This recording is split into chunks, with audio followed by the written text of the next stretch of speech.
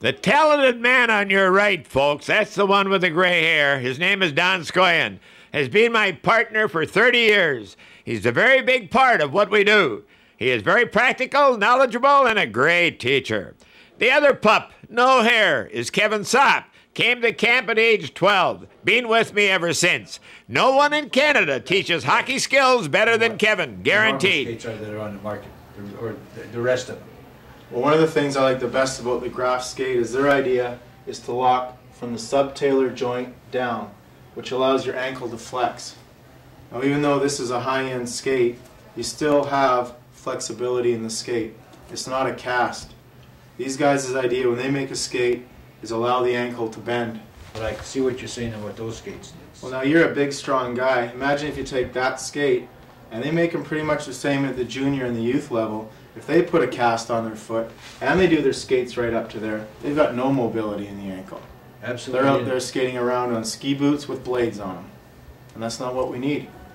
I think people that go out and buy the manufacturer's top-end skate, for 75% of the people, they're wasting their money. You see on the skate that I've got on my foot, my bottom of my foot staying solid in the skate, and I'm allowed to flex forward. I can get my shoulder over the knee, over the center of the foot, which is key when you're skating, which is key in balance. Well, that's the problem I have with my skates then, because I have the other guys, and I just got a new pair. In my new pair, I can't do the top eyelets up all the way like I used to do in my old pair. So when I skate and I'm playing hockey, to get the ankle flex to bend like this when I'm skating, I have to undo the top eyelets. I can't do those top ones up, or like you say, I'm in a cast. So I have to have these ones undone so I can flex my ankles when I'm skating, and hopefully when these things break in, I'll be able to tie the top eyelet up and get a little bit more supported.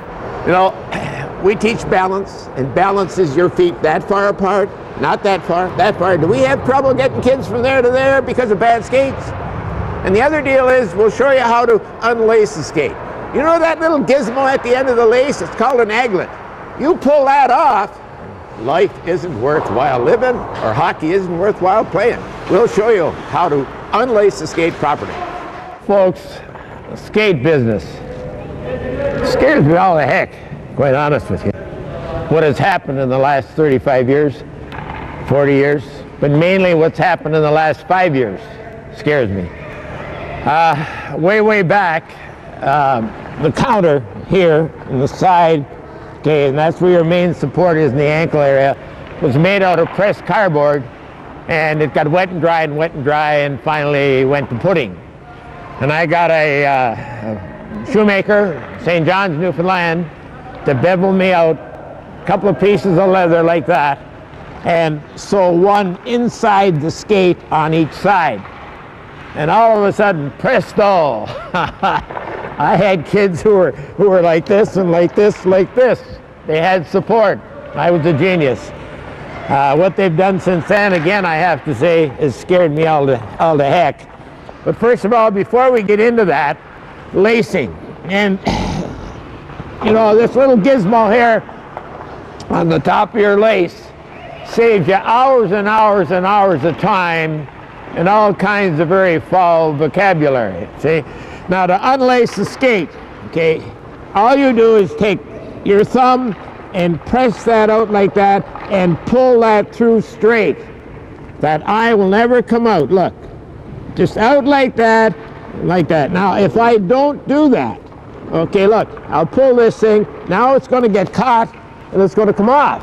And when that comes off, putting skates on isn't worthwhile.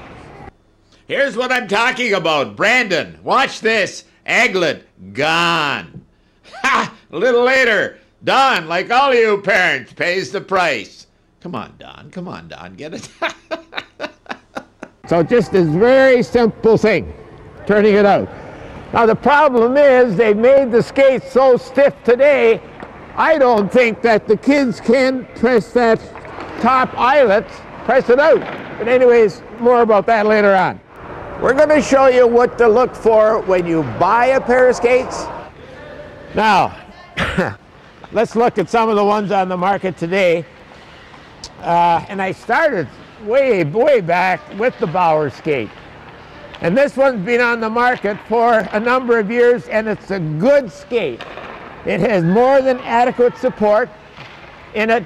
It'll outlast any hockey player as he's growing up, and it'll do the job, more than do the job. But it is so stiff in the end, it's hard for the youngster to flex his foot.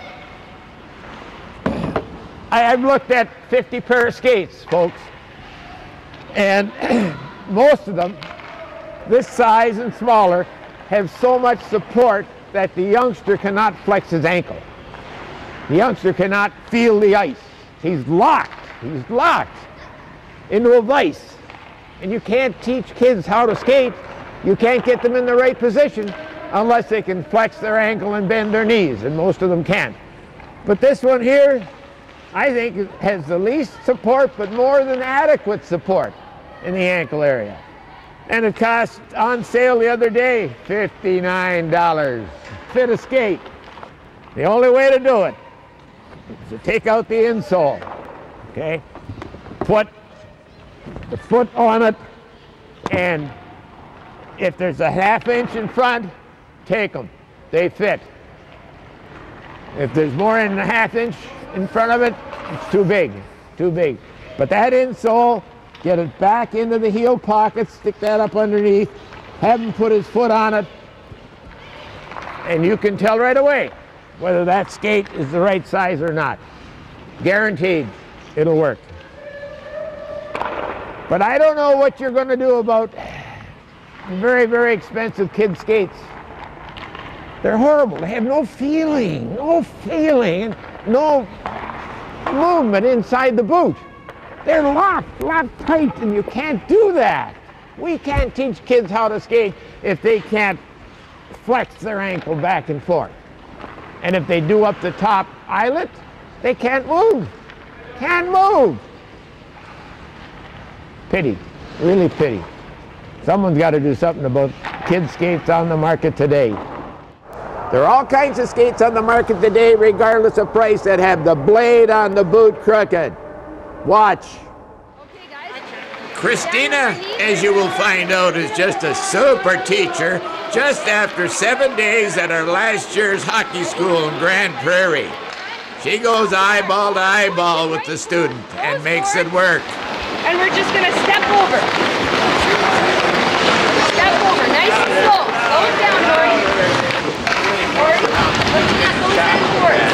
Your feet and your head are pointing towards those end boards. Great job, guys. Okay, let's stop and go the other way. Ready? Step it over. Nice and slow, nice and slow. As Rory comes towards you, watch the skate and boot closest to you. How it breaks down to the outside. The left leg boot is fine, but the other one is going to cause problems. Look at the twist as he steps over.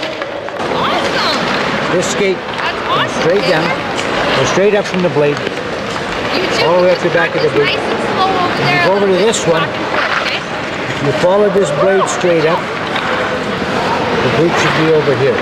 Gotta stay So this standing, comes keep up your now knees and bent, turns. And your feet pointing forward. What happened is, when they made the skate, they pulled this part in here in too tight, stapled the sole to the boot, and that turned this part here. And this manufacturer is not the only guy at fault, they all do it. And what happens is, because these big manufacturers now, the quality control is not what it should be. And that's the problem. You wouldn't believe it could be that much out, would you? Michael from Whistler, BC is the next best skater in the hockey camp. Watch the boot closest to you break down. Same as Rory's. But he's bigger and stronger, and this fault could cause problems.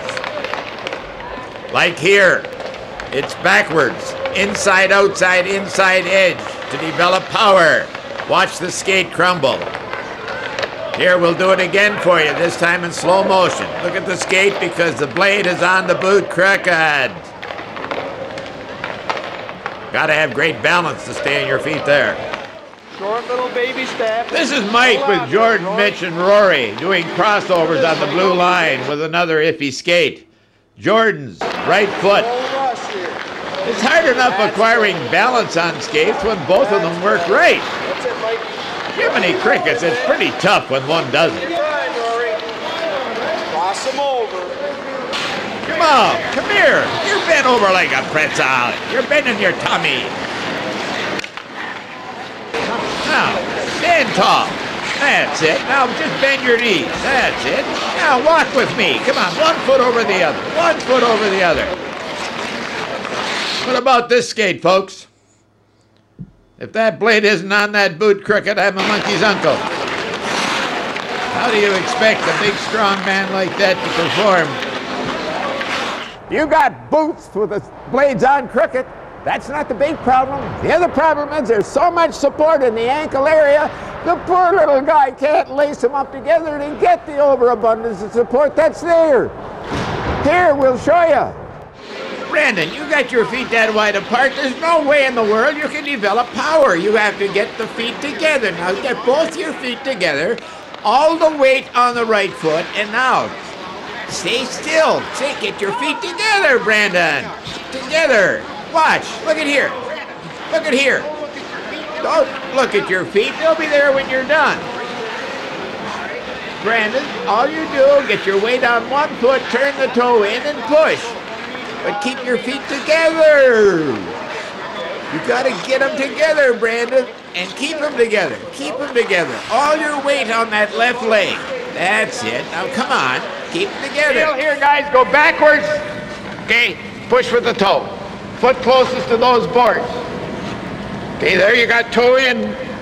Hey, look at the extension I get. Watch the power. Watch the length.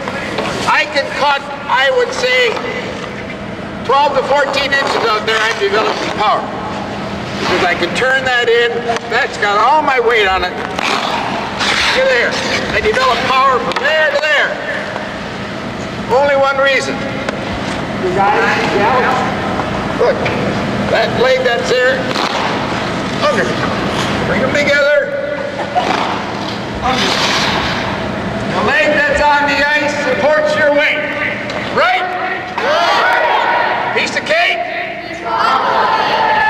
Piece of cake? That's better. Try it. There's at least a dozen guys out here, okay, where their skates laced up loose as a goose. And the bottom laces are tight.